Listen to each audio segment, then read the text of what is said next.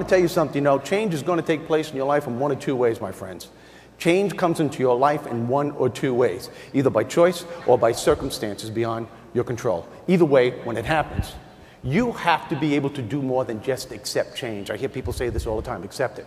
Accepting is okay, but when you say, I'll accept it, what you're really saying to yourself, okay, I'll do it, but I'm not going to like it. What I'm asking you to do through any challenge in your life is to embrace the change. This is what I mean when I say embrace the change. You're going through it with an unshakable faith that somehow, some way, some good will come out of even the most intense situation. The biggest inspiration of my life is my brother Michael. No one has taught me more on how to embrace the changes in my life more than he has. No one has taught me more on how to create an optimistic attitude when life throws something major in your face more than he has. No one has taught me more on how to enjoy the process during life's tough times more than he has.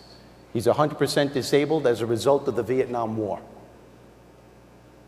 21 feet of his small intestine were either taken out or blown out on the battlefield. His kidneys were wired and other internal organs were damaged as well. The only reason why I'm being graphic here is that I want you to understand what he went through so you could appreciate how he beat this. Doctors from all over the world have said he couldn't make it, he wouldn't make it. You just think it could happen. I'll never forget the first time that I saw him in Saint Albins Naval Hospital in Queens. If it hadn't have been for my mom and dad in the room with him, I never would have known it was him. He went from 168 pounds to 88 pounds. In the room with my mom and dad were his two friends from high school and his Marine Corps buddy whom he had gotten wounded with. And the whole day my brother was going in and out of consciousness. And it was at the end of the day when the doctors came in and gave us the bad news and said, I'm sorry, but it doesn't look like he's going to make it, not even through the night. I'll never forget the look on my mom and dad's face. His two friends from high school walked out of the room. His Marine Corps buddy was hitting the wall saying why. And as all this was happening, I was only 17 years old at the time. I remember staring at my brother and wondering if this is going to be the last time that I'm ever going to see him. All these thoughts are going through my head, and I'm noticing something very strange is happening. His hand is slowly starting to rise from his side. He clenched his fist, and up came his middle finger. Right then and there, I knew he was going to try and make it. Why? Because he still had his sixth sense of humor. That was his humor being response to that doctor's diagnosis, and that was the response he gave them every single time they told him he couldn't and wouldn't be able to do something. First they said he wouldn't live long. Well, they're wrong because he's alive today. Then they said that he would have to eat soft food, oatmeal, baby food, and vegetables for the rest of his life because they didn't think his body could retain anything solid. You want to know what my brother's attitude was? Hey, don't you ever tell me what I'm going to eat, all right? I'm going to eat a bowl of pasta and a couple of meatballs, even if I have to sit on a toilet while I'm eating it. And you laugh. He lived long enough where his small intestine stretched a bit and he was able to compensate and use the rest of his digestive system for what his small intestine could no longer do. To this day, doctors say that what happened was a miracle. When he goes back for his checkups, they say, here comes the miracle man. And you want to know what? I believe it was a miracle. I believe in miracles. Here's the point I'm making here today, my friends. You all have opportunities to perform your own miracles when life is throwing something at you. Any change that takes place. It's a matter of what you believe. Where do your beliefs come from? The thoughts you keep programming in your brain. My brother incorporated a belief system that was absolutely incredible. First of all, he never said, why me? Which is what we have a tendency to do when we're confronted with a change in our lives. First thing you do is, why is this happening? When you do that, you intensify the negativity. Instead, he said, this is me. This is what happened. This is what I had to deal with. What can I do to turn this around? Who can I go to that can help me to turn this around? He never focused on what was missing in his life. He always concentrated on what he had left. Every time someone would remind him that 21 feet of his intestine were taken out, he would cut them in the middle of the sentence and say, no, I have a foot left. Watch what I do with this. You see the difference in that attitude? You see how that can turn your mindset totally around? But the thing that helped him more than anything else, the thing that helped him to survive, to really endure the situation, and if he were here, he would tell you this, he sensed the importance of enjoying himself and finding the laughter during the rebuilding process.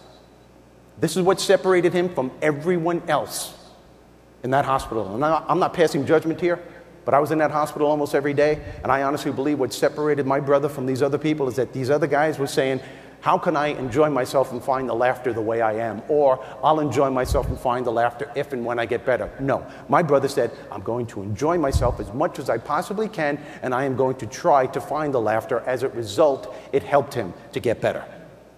You see the difference in that mindset? To make a long story short, he was in the hospital for a year and a half. When he got out, he was 95 pounds. He said he was going to go to college. And we didn't think he'd be able to do it because he wasn't Mr. Whiz Kid in high school. He got left back a few times. He got in trouble quite a bit. He did go to college. He had to go at night. He had to prove himself. He got straight A's. They told him he can go full-time. He graduated with degrees in psychology, administration, and history.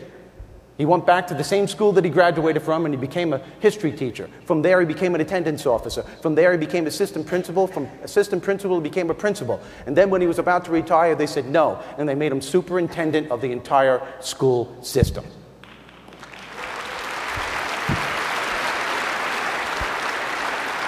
Now, you're looking at me right now, and you're saying, gee, Steve, that's a wonderful story, but what does that have to do with us?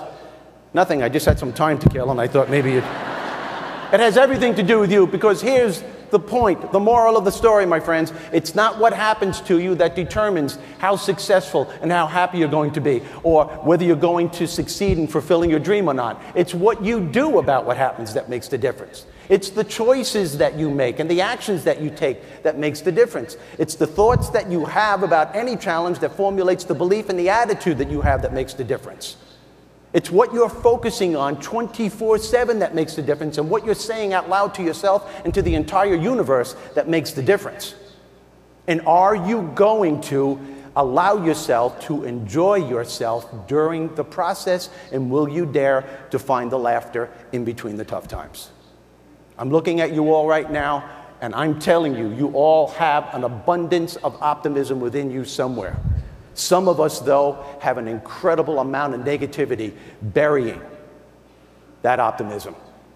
These tools that I just gave you, the power of your thoughts, the power of choice to enjoy yourself during the rebuilding process, and the power of your humor being are the tools that you need to drill for that optimism. Hey, my friends, I could only give you the tools. It's up to you as to whether you use them or not.